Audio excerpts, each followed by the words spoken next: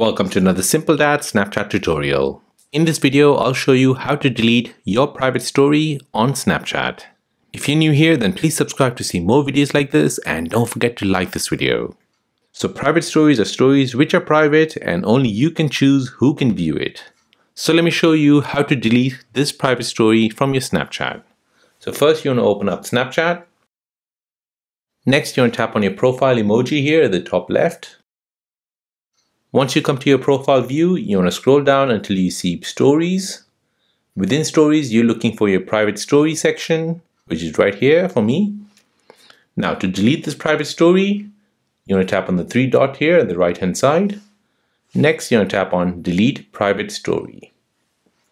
Now this will ask you if you want to delete it one more time. So go ahead and tap on delete. And that will delete your private story from Snapchat. So that is how to delete your private story from Snapchat.